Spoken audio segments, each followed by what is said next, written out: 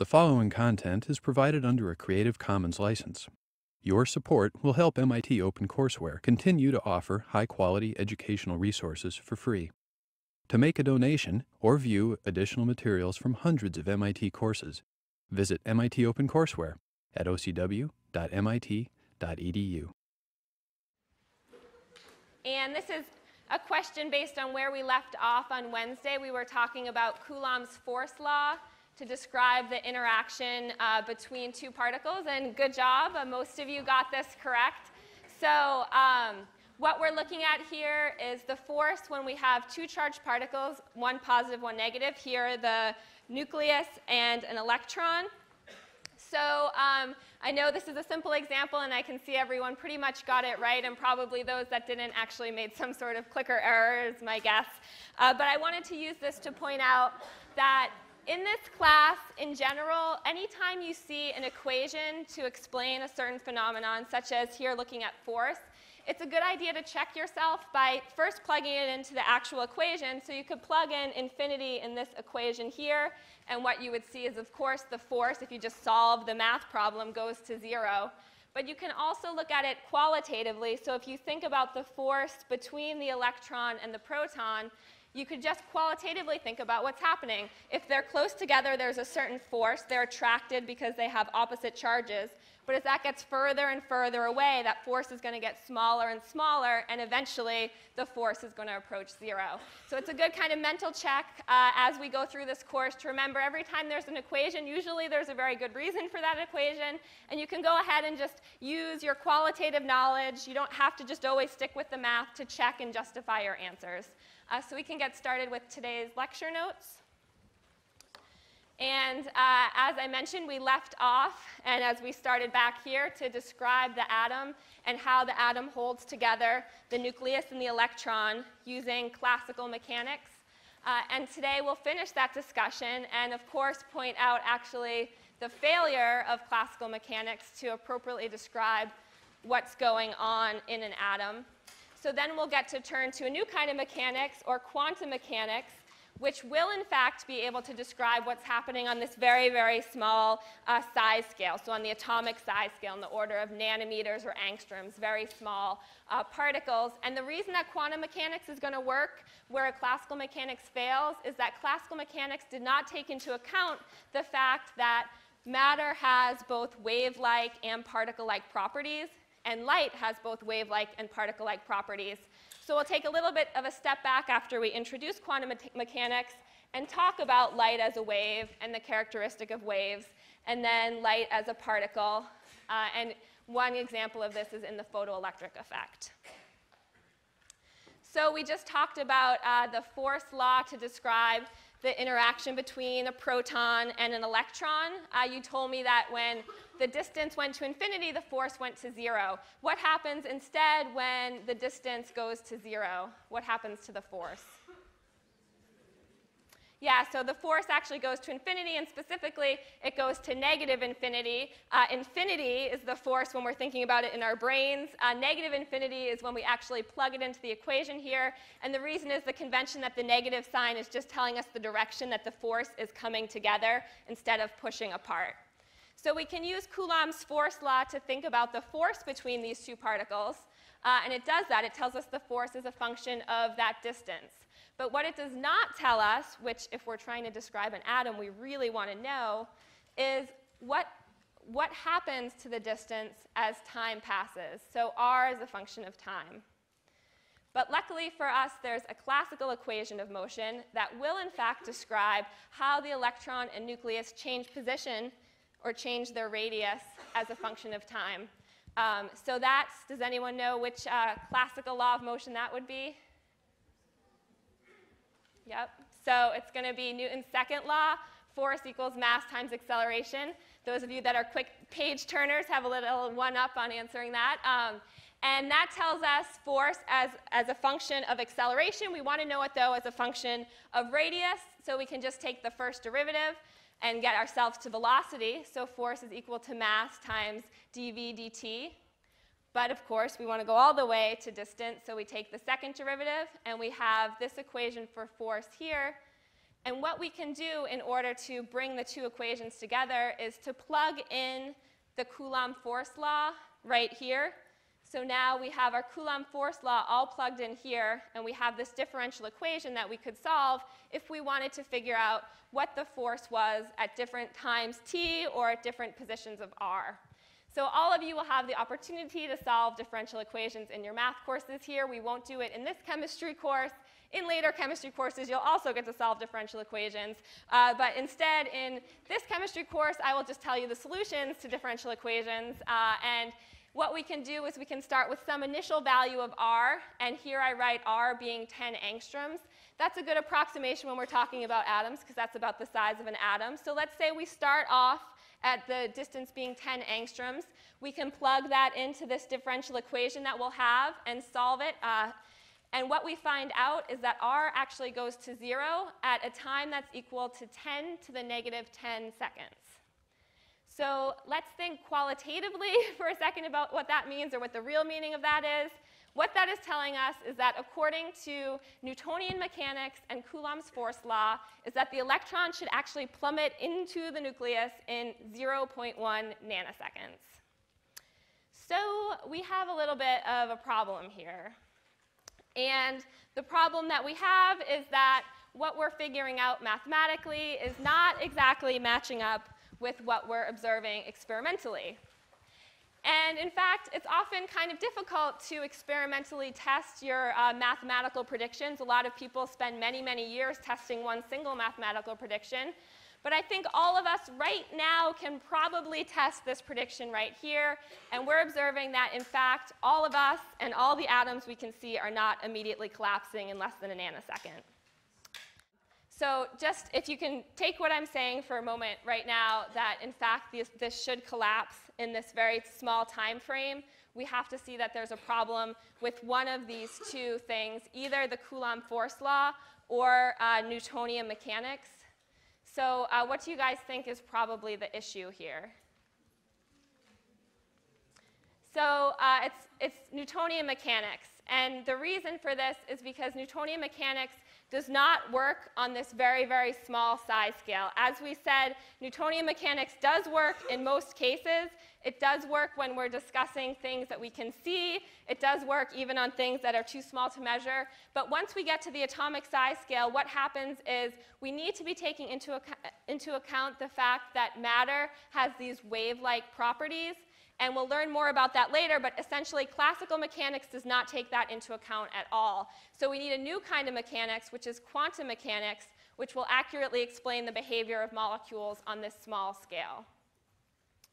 So as I mentioned, the real key to quantum mechanics is that it's treating matter not just like it's a particle, which is what we were just doing, but also like it's a wave, and it treats light that way too.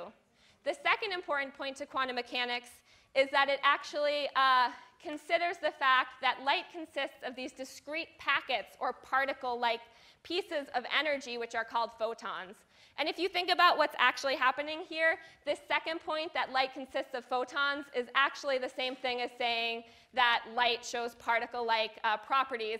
But that's such an important point that I put it separately, and we'll cover that separately as we go along.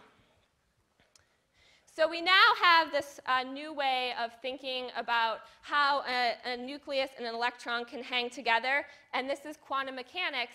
And we can use this to come up with a new way to describe our atom and the behavior of atoms.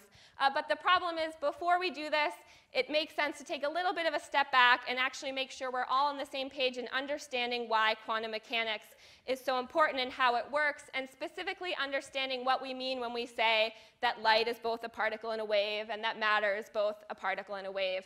So we'll move on to this discussion of light as a wave, and we really won't pick up into going back to applying quantum mechanics to the atom until Friday, but in the meantime, we'll really get to understand the wave-particle duality of light and of matter. So we'll start with thinking about some properties of waves that are going to be applicable to all waves that we're talking about, including light waves. The easiest kind of waves for us to picture are ocean waves or water waves, because we can in fact see them, but they have similar properties to all waves. And those properties include that you have this periodic variation of some property.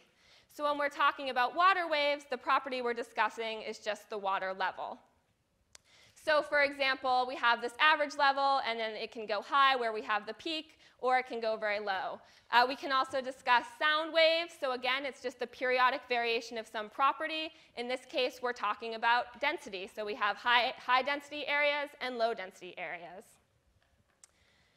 So regardless of the type of wave that we're talking about, there's some common definitions that we want to make sure that we're all able to use. And the first is amplitude.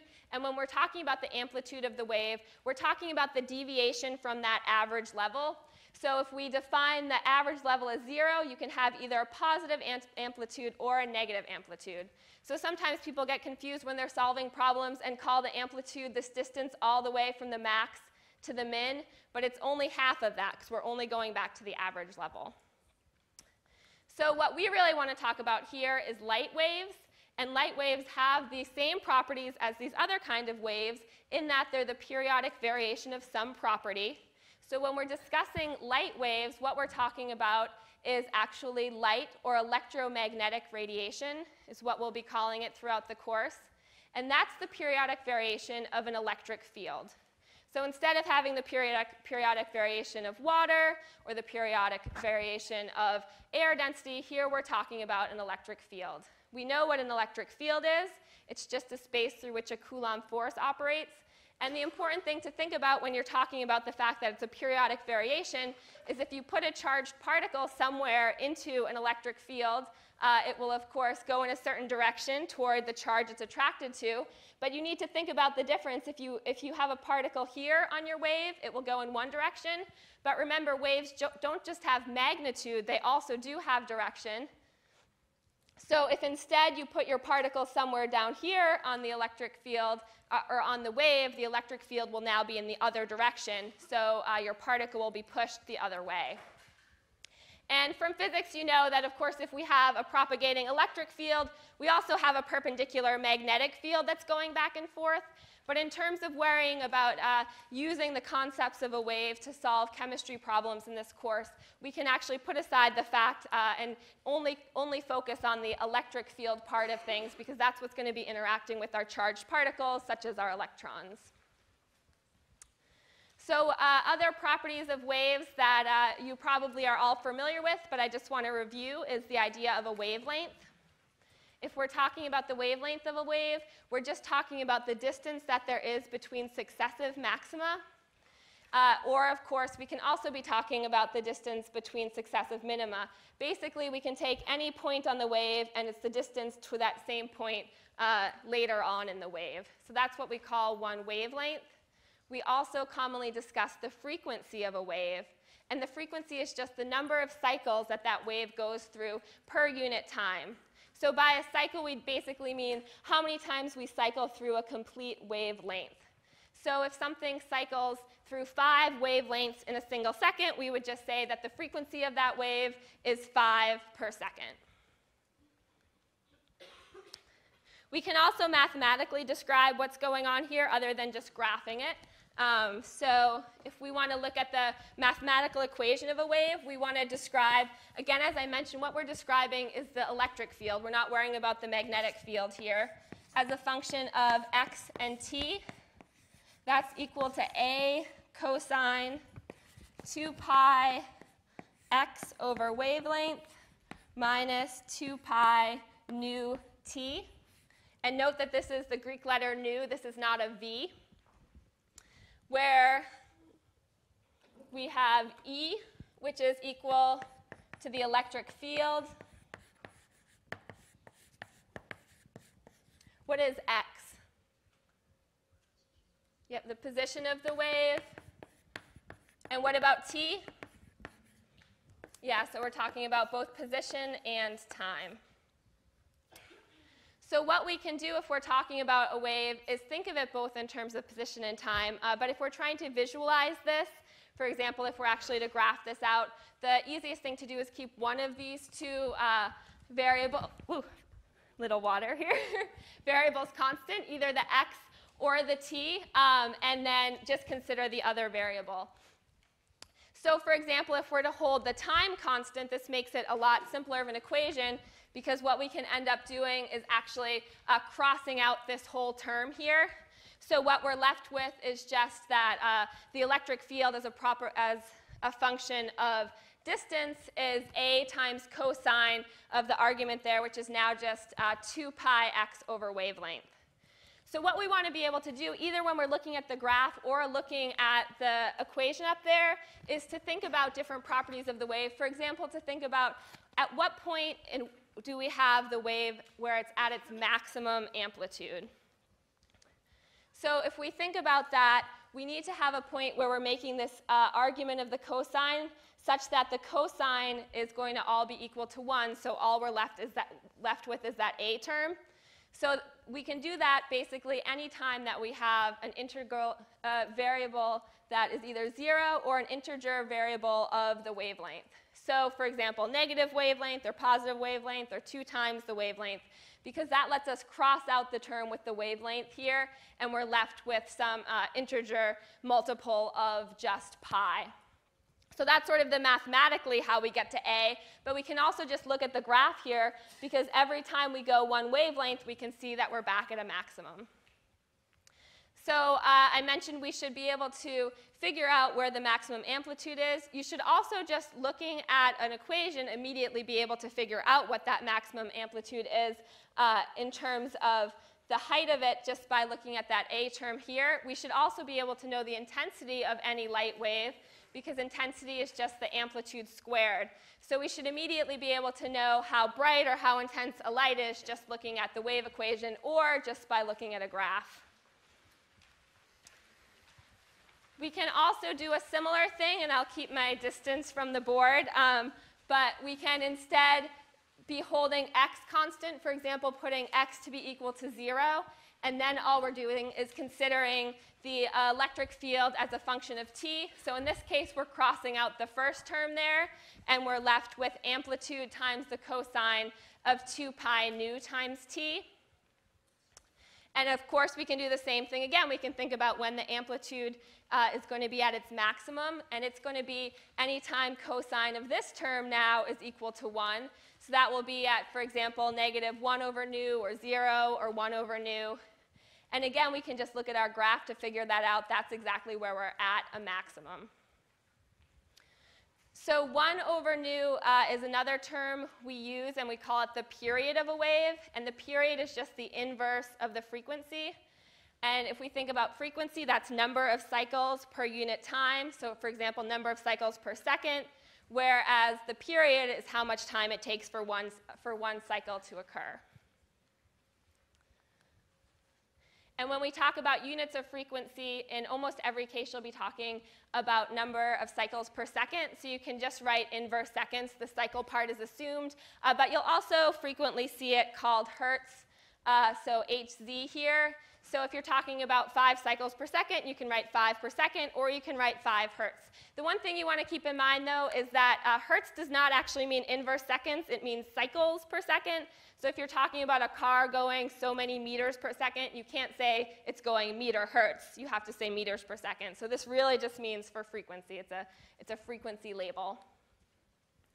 All right, so since we have these terms defined, we know the frequency and the wavelength, it turns out we can also think about the speed of the wave, and specifically of a light wave. And speed is just equal to the distance that's traveled divided by the time elapsed. And because we've defined these terms, we have ways to describe these things. So we can describe the distance that's traveled. It's just a wavelength here. And we can think about how long it takes for a wave, because waves are, we know, not just changing in position, but the whole wave is moving forward with time. We can think about how long it takes for a wave to go 1 wavelength, so 1 distance that's equal to lambda. So how much time would that take? Does anyone know? So would it take, for example, the same amount of time as the frequency, or? The period, that's right. So it's going to take 1 period to move that long. And another way we can say period is just 1 over nu, or 1 over the frequency. So now we know both the distance traveled and the time elapsed. So we can just plug it in. Speed is equal to the distance traveled, which is lambda, over the time elapsed, which is 1 over nu. So we can rewrite that as speed is equal to lambda times nu. And it turns out typically this is reported in meters per second or nanometers per second. So now we have an equation where we know the relationship between speed and wavelength and frequency. And it turns out that we could take any wave, and as long as we know the frequency and the wavelength, we'll be able to figure out the speed. But of course, there's something very special about electromagnetic waves, electromagnetic radiation, and the speed. And it's not really surprising for me to tell you that electromagnetic radiation has a constant speed, and that speed is what we call the speed of light. And typically, we abbreviate that as c. And that's from the Latin term celeritas, which means speed in Latin. That's one of 4 or 5 Latin words I remember from 4 years of high school Latin, but it comes in handy to remember speed of light. And some of you may have memorized what the speed of light is in high school. It's about 3 times 10 to the 8th meters per second. This is another example of a constant that you will accidentally memorize in this course as you use it over and over again, but again, that we will supply for you on the exam, just in case you forget it at that moment. And this is a very fast speed, of course. It's about 700 million miles per hour. So one way to put that in perspective is to think about how long it takes to get for a light beam to get from Earth to the moon. Does anyone have any guesses? 8 seconds, I'm hearing. That sounds good. Anyone else? Yeah, these are all really good guesses. So it actually takes 1.2 seconds for light to travel from the Earth to the moon. So we're talking pretty fast. So that's nice to appreciate in itself. But other than that point, we can also think about the fact that frequency and wavelength are related in a way that now, since we know the speed of light, if we know one, we can tell the other. So you can go ahead and switch us to our clicker question here. So we should be able to look at different types of waves and be able to figure out something about both their frequency and their wavelength and know the relationship between the two. So it's up on this screen here now, so we'll work on the other one. If you can identify which of these statements is correct based on what you know about the relationship between frequency and wavelength, and also just looking at the waves.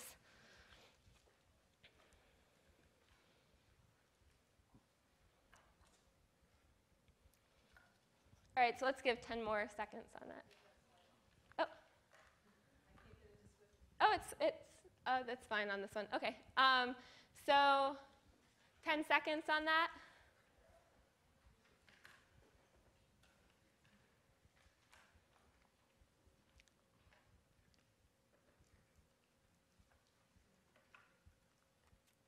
All right, so good job. So most people could recognize that light wave A has the shorter wavelength. We can see that just by looking at the graph itself. We can see certainly this is shorter from maxima to maxima. This one we can't even see the next maxima, so it's much longer.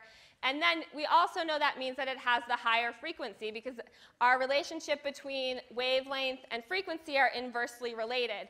And also we know, the speed of light, so if we think about if it's a shorter wavelength, we'll be able to get a lot more wavelengths in a given time than we would for a longer wavelength. So we can switch back to the notes and think about what this means and what this means when we're talking about all the different kinds of light waves we have, and I've shown a bunch here, is that if we have the wavelength, we also know the frequency of these wavelengths. So for example, radio waves, which have very long wavelengths, have very low frequencies, whereas where we go to waves that have very long wavelength or very short wavelengths, such as X-rays or cosmic rays, they in turn have very high frequencies. So it's important to get a little bit of a sense of what all these different kinds of lights do.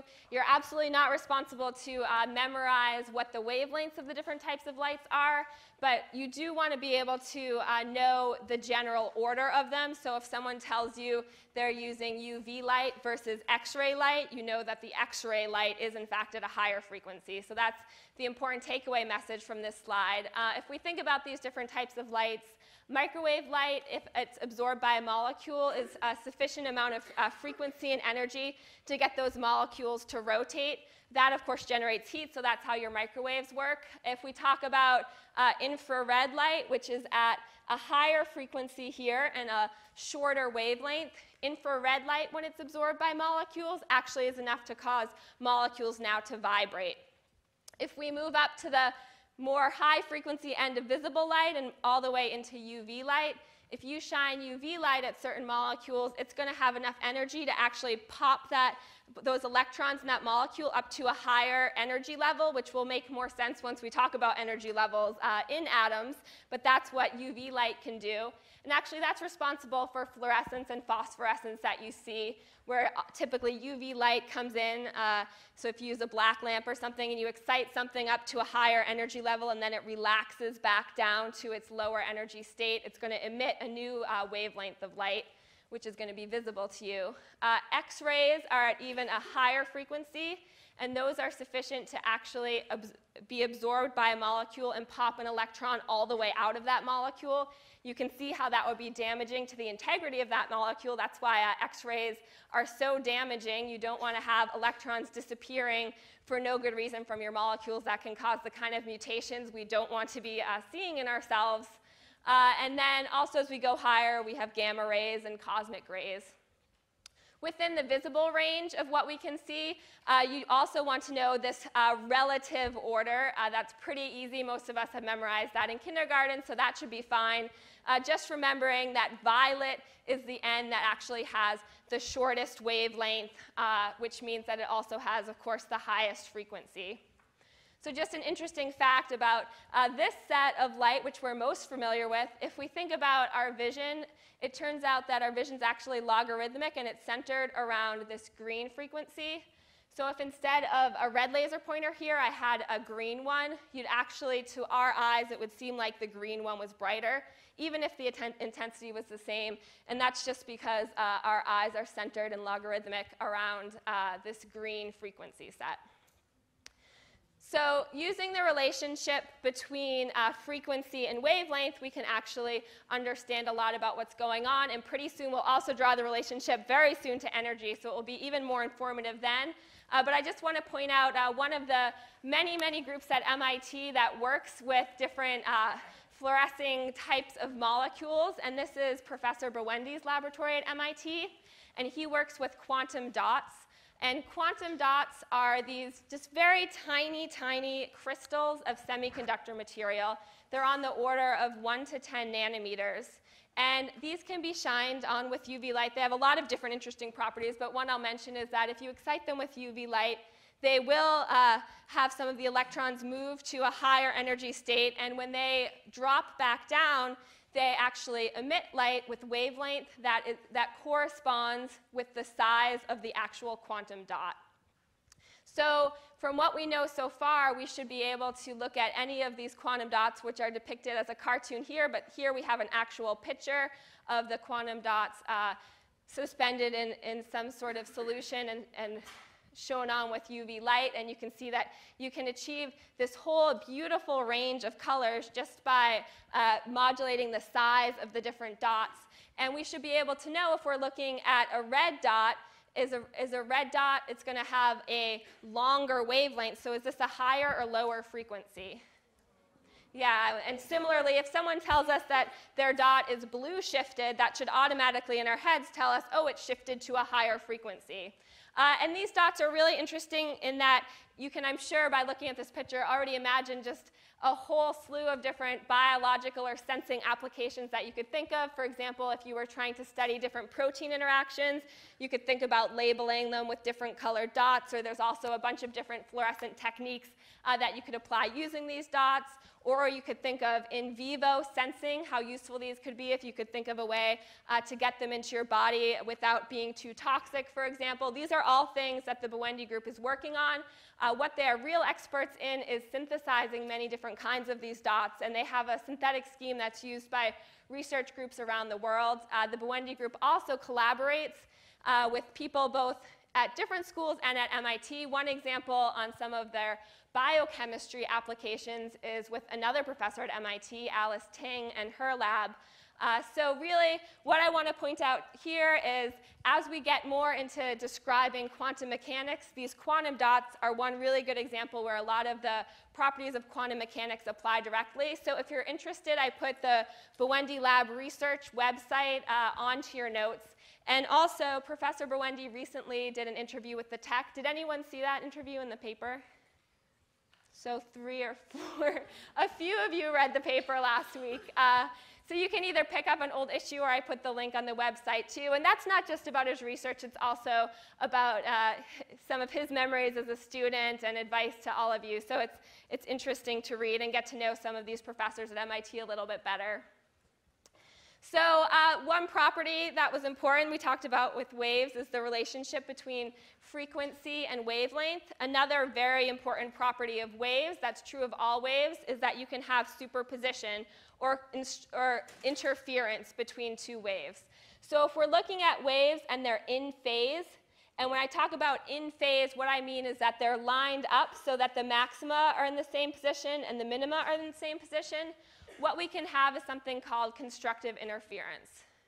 And all we mean by constructive interference is that literally those two waves add together, such as the maxima are now twice as high and the minima are now twice as low. So you can also imagine a situation where instead of being perfectly lined up, now we have the minima being lined up with the maxima here. So if we switch over to a clicker question, maybe on this screen. Okay. Can it be done up there to switch? No, I can switch it, but... Okay. Thanks. Here we go. So we're still settling in with the renovations here in this room. So why don't you all go ahead and tell me what happens if you combine these two waves, which are now out of phase. So let's...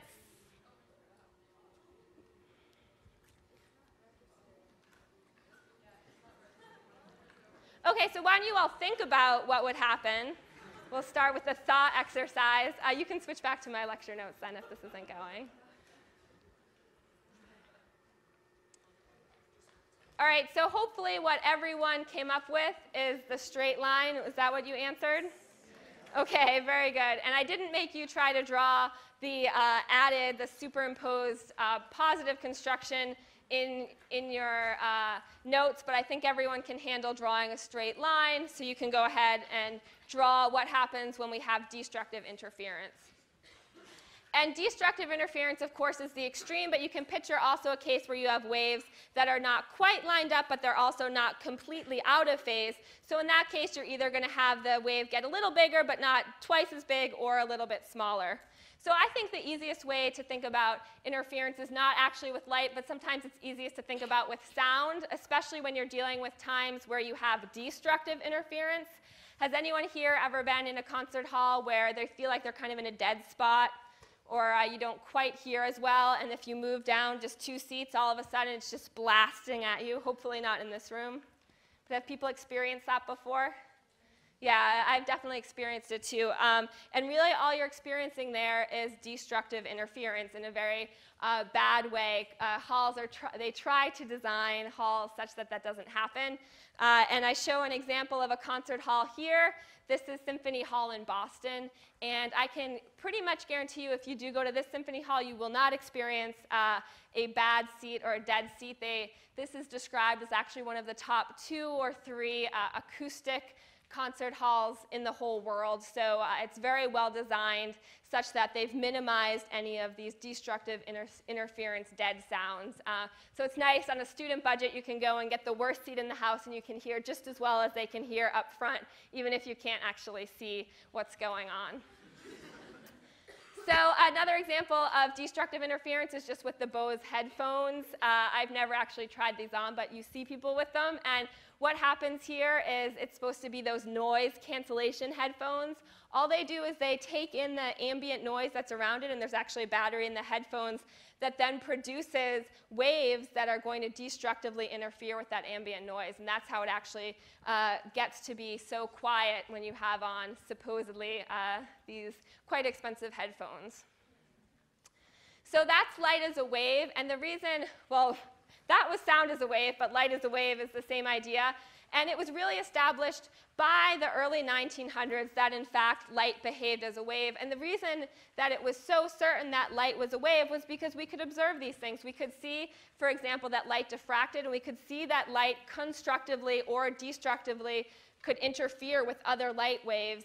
And this was all confirmed and visualized. But also around the time that Thomson was discovering the electron, there were some other observations that were going on. And the most disturbing to kind of the understanding of the universe was the fact that there were some observations about light that didn't make sense with this idea that light is a particle. And the photoelectric effect is maybe the most clear example of this. So the photoelectric effect is the effect that if you have some metal, and you can pick essentially any metal you want, and you shine light of a certain frequency onto that metal, you can actually pop off an electron, and you can go ahead and measure what the kinetic energy of that electron that comes off is, because we can measure the velocity, and we know that kinetic energy equals 1/2 mv squared. And thanks to Thomson, we also know the mass of an electron.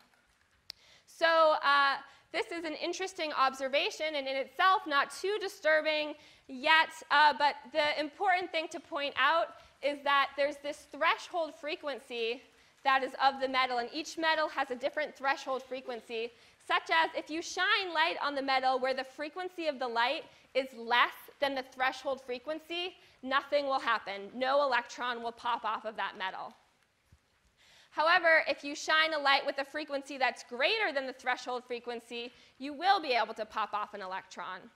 So people were making this observation, but this wasn't making any sense at all, because there was nothing in classical physics that described any sort of relationship between the frequency of light and the energy, much less the energy of an electron that would get popped off of a metal that would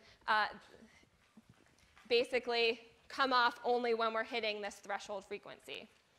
So what they could do was actually graph what was happening here, so we can also graph what was happening. And what they found was that if we were at any point below the threshold frequency, and we were counting the numbers of electrons that were popping off of our metal, we weren't seeing anything at all. But if you go up to the threshold frequency, suddenly you see that there's some number of electrons that comes off. And amazingly, the number of electrons actually had no relationship at all to the frequency of the light. And this didn't make a lot of sense to people at the time, because they thought that the frequency should be related to the number of electrons that are coming off, because you have more frequency coming in, you'd expect more electrons that are coming off. This wasn't what people were seeing. So what they decided to do was just study absolutely everything they could about the photoelectric effect, and hope at some point someone would piece something together that could explain what's going on or shed some light on this effect.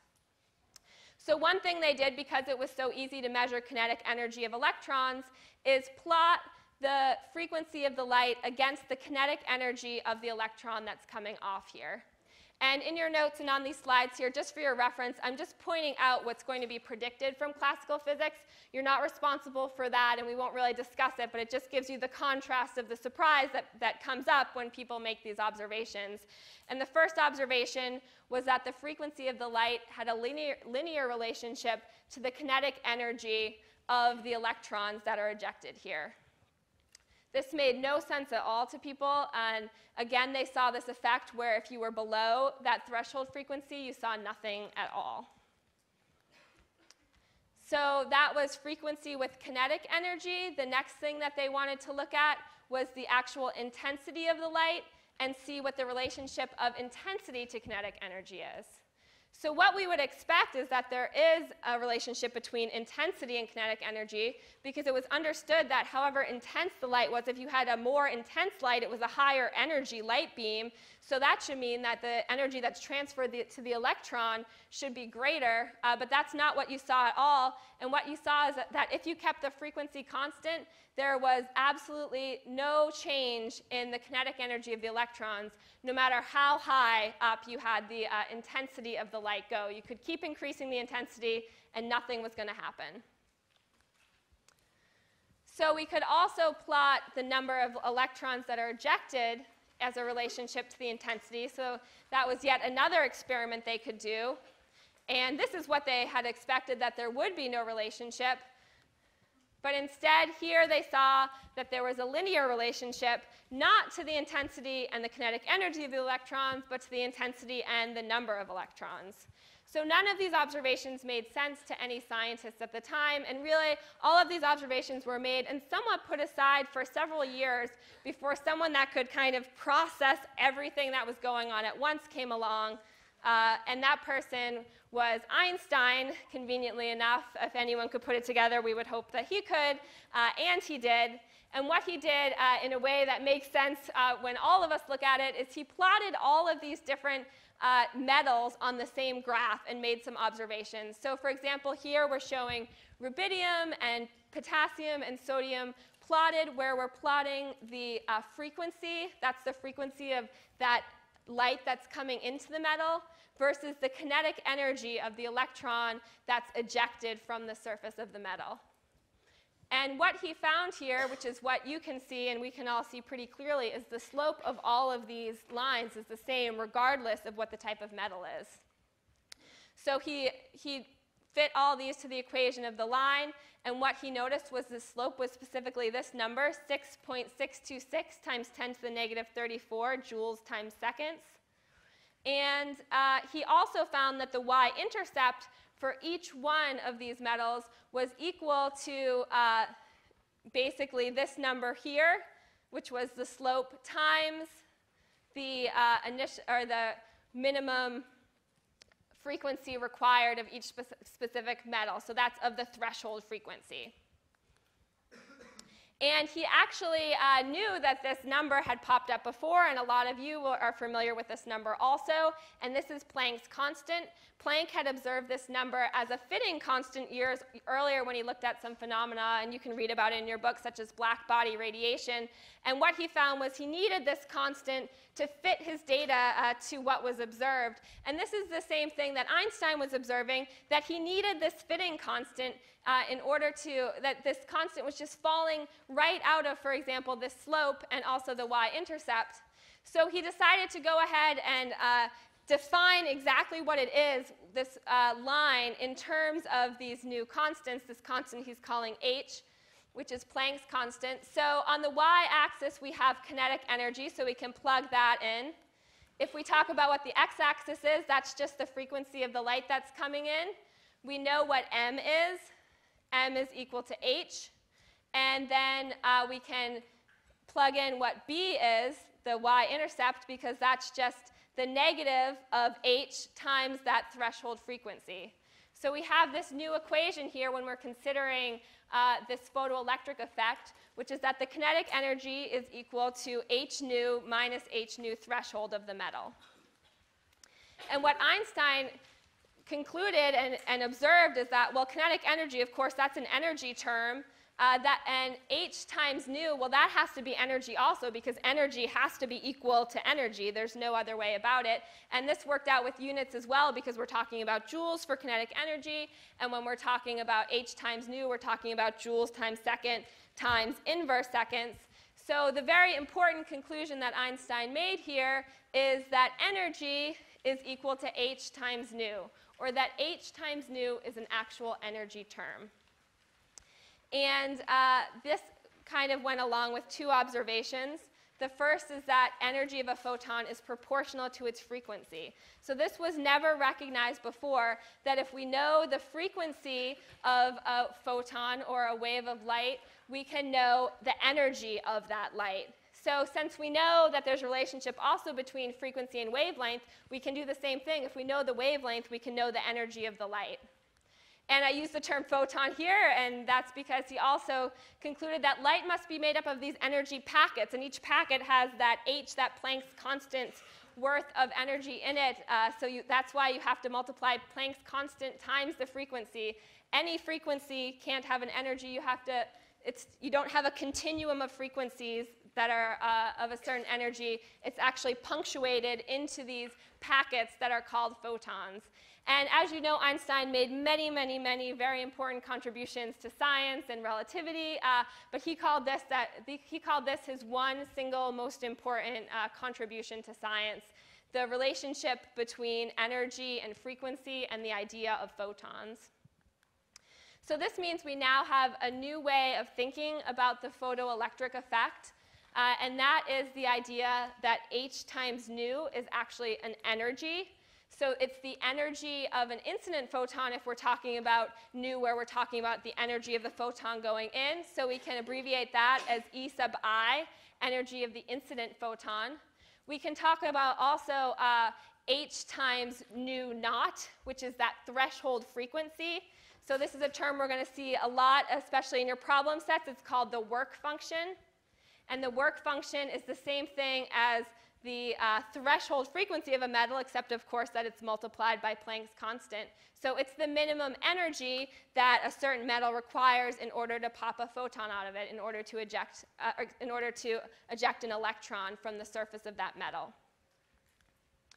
So this is our new kind of schematic way that we can think about looking at the photoelectric effect. So if this is the total amount of energy that we put into the system, where here we have the energy of a free electron, we have this much energy going in. The metal itself requires this much energy, the work function, in order to eject an electron. So that much energy is going to be used up just ejecting it. And what we have left over is this amount of energy here, which is going to be the kinetic energy of the ejected electron. So therefore, we can rewrite our equation in two ways. One is just talking about it in terms only of energy, where our kinetic energy here is going to be equal to the total energy going in, the energy initial, minus this energy of the work function here. We can also talk about it in terms of if we want to solve, for example, we want to find out what that initial energy was, we can just rearrange our equation, or we can look at this here, where the initial energy is equal to the kinetic energy plus the work function. So before we go, we'll try to see if we can do a clicker question for you on this. And we can, very good. So everyone take those clickers back out and tell me if a beam of light with a certain energy, and we're going to say 4 electron volts, strikes a gold surface. And here we're saying that the gold surface has a work function of 5.1 electron volts. What is the maximum kinetic energy of the electron that is ejected?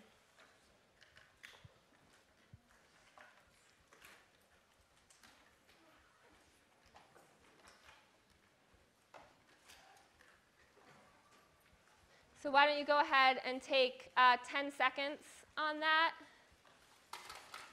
And if you don't know, that's OK. Just type in an answer and give it your best shot. And let's see what we come up with here. All right, so it looks like some of you were tricked, but many of you were not. So no electrons will be ejected. The reason for that is because this is the minimum amount of energy. Hold off a sec on the packing up, so in case someone doesn't understand, this is the minimum amount of energy that's required from the energy going in order to eject an electron. So if the incident energy is less than the energy that's required, absolutely nothing will happen. That's the same thing we were talking about with threshold frequency. All right, now you can pack up, and we'll see you on Wednesday.